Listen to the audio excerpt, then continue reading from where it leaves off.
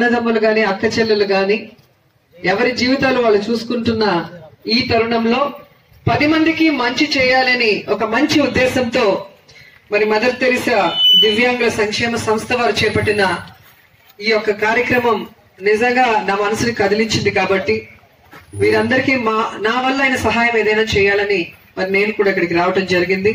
And నన్ను guest గా ఇక్కడికి పిలిచినందుకు ముందుగా అందరికీ నా హృదయపూర్వక నమస్కారాలు తెలియజేసుకుంటున్నాను. అన్ని బాగుండి అవయవాలు మెంటల్ గా అంటే మానసిక వైకల్యంతో ఉన్న వాళ్లే మనం ప్రపంచంలో ఎక్కువ మందిని చూస్తున్నాం. వాళ్ళకి ఎంతసేపు కక్షలు, కార్పణ్యాలు, మోసాలు ఇవే తెలుస్తాయి. కాబట్టి వాళ్ళతో పోల్చుకుంటే మనం చాలా సంతోషంగా ఉన్నట్టు. భగవంతుడు మనకి ఒక అవయవం తక్కువ ఇచ్చాడనో లేదా సరిగ్గా ఇవ్వలేదో అని బాధపడాల్సిన అవసరం లేదు. ఎందుకంటే ఇలాంటి ప్రత్యేక ప్రతిభావంతులు చాలా మంది ప్రపంచంలో నెంబర్ 1 స్థాయిలో అన్ని రంగాల్లో కూడా వాళ్ళ ప్రతిభని చాటుకొని ఈరోజు మీలాంటి వాళ్ళకి మాలాంటి వాళ్ళకి కూడా ఇన్స్పిరేషన్ గా ఉన్నారు. అలాంటి వాళ్ళని మీరు ఇన్స్పిరేషన్ గా తీసుకోవాలి, కానీ మనకేదో తక్కువైందన్న బాధ మాత్రం ఎప్పుడు పడొద్దండి. ఎందుకంటే ఈరోజు అవయవ లోపం కానీ లేదా ప్రతిభావంతుల్లో డిఫరెంట్ టైప్స్ ఉంటారు. సో వాటి వల్ల ఏదో నష్టం జరిగిపోయిందని మీరు అనుకోవాల్సిన అవసరమే లేదు.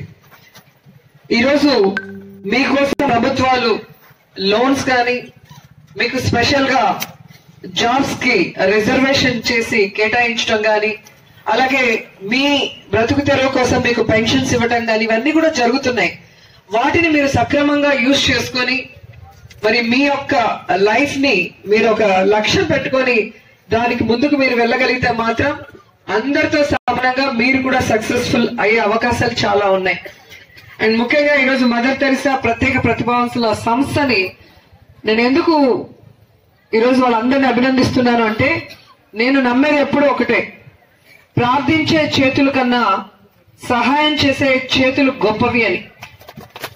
మనకి భగవంతుడు ఇచ్చిన దాంట్లో మనమే అంతా దాచిపెట్టుకోకుండా మన వల్ల అయింది ఒకరికా ఇద్దరికా ముగ్గురికా అనేది మన వల్ల అయిన దాన్ని మనం 10 మందికి హెల్ప్ చేయగలిగితే అది ఇన్స్పిరేషన్ గా తీసుకొని ఆ లాభం పొందిన వాళ్ళు ఒక 10 మందికి హెల్ప్ చేసే అవకాశం ఉంటుంది. అంతేగాని బ్యాంక్ బ్యాలెన్స్ లో లేదా వెనక భూములు కొని పెట్టుకోవటం వల్ల ఏవి మనం పోయేటప్పుడు రావు. వచ్చేటప్పుడు మనం ఏం తీసుకురాలేదు, వెళ్ళేటప్పుడు మనం ఏం తీసుకుపోము. మనతో వచ్చేది పేరు, ప్రతిష్ట. మనం ఎంతమందికి ఉపయోగపడ్డాం. అదే అంటారు, ఎన్నేళ్లు బతికామని కాదు ఎలా బ్రతికామని రాజశేఖర్ రెడ్డి గారు చెప్పింది ఎప్పుడు జగన్ గారు చెప్తారు. సో అది మేము ఫాలో అవుతాం. ఎన్నేళ్లు బ్రతికామని కాదు ఎలా బ్రతికామని. సో మీ అందరికీ నా వల్ల అయిన చిన్న సహాయం చేసే అవకాశాన్ని ఇచ్చినందుకు కృతజ్ఞతలు తెలియజేసుకుంటున్నాను మదర్ తెరిసా సంస్థకి. అండ్ ప్రతి ఒక్కరికి కూడా మదర్ తెరిసా అనేది ఒక ఇన్స్పిరేషన్. మన దేశం కాదు, మన కులం కాదు, మన మతం కాదు, ఒక మహిళగా ఉండి ప్రతి బిడ్డని తన సొంత బిడ్డలాగా చూసుకొని ప్రేమను అందించడంలో అంతకన్నా గొప్ప వాళ్ళు లేరు. కాబట్టి ప్రతి ఒక్కరు ఆవిడ్ని మదర్ తెరిసా అని పిలుస్తారు. ఆమె పేరు తెరిసా అయినా అందరూ మదర్ గా ఆవిడ్ని ఎందుకు తీసుకున్నారు అంటే, ఎలాంటి వాళ్ళనైనా కూడా తన సొంత బిడ్డలాగా ఎంత ప్రేమగా ఆమె సేవలు చేసిన విధానానికి అందరూ కూడా ఫిదా అయిపోయారు. సో అలాంటి మదర్ తెరిసాను నేను కూడా ఇన్స్పిరేషన్ గా తీసుకొని రోజా చారిటబుల్ ట్రస్ట్ పెట్టి సో నా వల్ల అయిన చిన్న సహాయాలు నేను సంపాదించిన సంపాదనలో చేస్తూ వచ్చాను. సో అలా మీకు ఈరోజు చేసుకునే అవకాశం వీళ్ళు ఇవ్వటం నాకు నిజంగా సంతోషంగా ఉంది. అండ్ ఈరోజు ఈ యొక్క వేదిక నుంచి ప్రభుత్వాన్ని గట్టిగా నేను అడిగేది ఒకటే, ఏదైతే మీరు వికలాంగుల కోసం ప్రభుత్వాలు కేటాయించారో ఆ పోస్టులని వెంటనే భర్తీ చేయాలి. ఆ బ్యాక్లాగ్ పోస్టులు భర్తీ చేయకుండా పెట్టి వారికి అన్యాయం చేయొద్దండి, వెంటనే భర్తీ చేయమని కోరుకుంటున్నాను.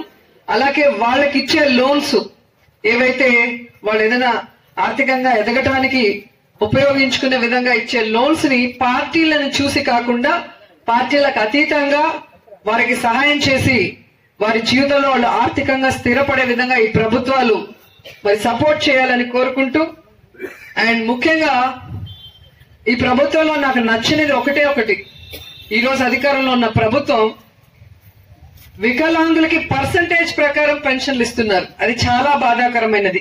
ఎందుకంటే వికలాంగులకి ముందు పెన్షన్ లేని సమయంలో ఫస్ట్ పెన్షన్ ఇచ్చింది వైఎస్ రాజశేఖర రెడ్డి గారు. వికలాంగులకంటూ సెపరేట్ గా 500 రూపాయలు ఇవ్వాలి అని చెప్పి డిసైడ్ చేశారు.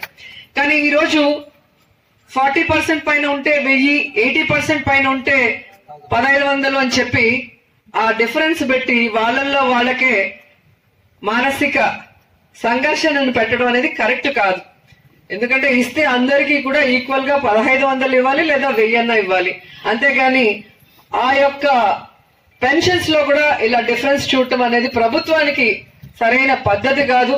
అది వాళ్ళు మార్చుకుంటే బాగుంటుందని కోరుకుంటూ, మరియు ఈ రోజు 5 మండలాల నుంచి ఇక్కడికి విచ్చేసిన ప్రతిభావంతులందరికీ కూడా హృదయపూర్వక నమస్కారాలు తెలియజేస్తూ, ఒక ఎమ్మెల్యేగా నేను 2 మండలాలు ఏమో నా మండలాలు వచ్చినట్టున్నాయి, మిగతా వాళ్ళు కాకపోయినా మీకేదైనా సహాయం నా వల్ల అవుతుంది అంటే అఫీషియల్ సైడ్ గానీ లేదా ఇలాగా మీకు ఏదైనా అవసరమైనప్పుడు నన్ను ఎప్పుడైనా కాంటాక్ట్ చేయొచ్చని మీ అందరికి తెలియజేసుకుంటూ సెలవు తీసుకుంటున్నాను.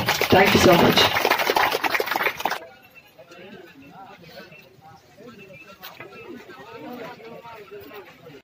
పరికరాలు ఇస్తున్నారు. దాంట్లో ఈ స్టిక్స్, ఎక్సలైజ్ స్టిక్స్ తో పాటు ట్రై సైకిల్స్, వీల్ చైర్స్ బాగా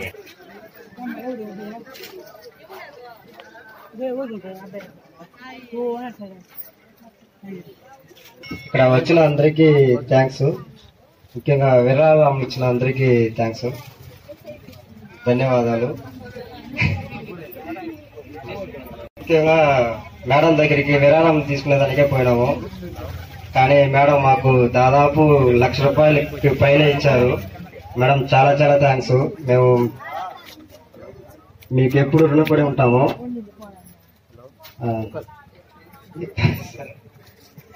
సో మీ అందరితో ఇలా కలవటం చాలా సంతోషంగా ఉంది. సో ఎలాంటి హెల్ప్ మీకు మా ద్వారా కావాలి అంటే ఖచ్చితంగా మా వల్ల అయిన సహాయాన్ని మీకు అందిస్తాము. అలాగే ప్రభుత్వం తరఫున మీకు రావాల్సిన వాటి గురించి కూడా ఒక ప్రతిపక్ష నాయకురాలుగా ఖచ్చితంగా పోరాడుతూ మీకు అండగా నిలుస్తానని మాట ఇస్తూ అందరూ భోజనం చేసి వెళ్ళండి. Thank you so much. ఈ వీడియో నచ్చితే ఓ లైక్ కొట్టండి, లేకపోతే కామెంట్ చేయండి. బట్ సబ్స్క్రైబ్ చేయడం మాత్రం మర్చిపో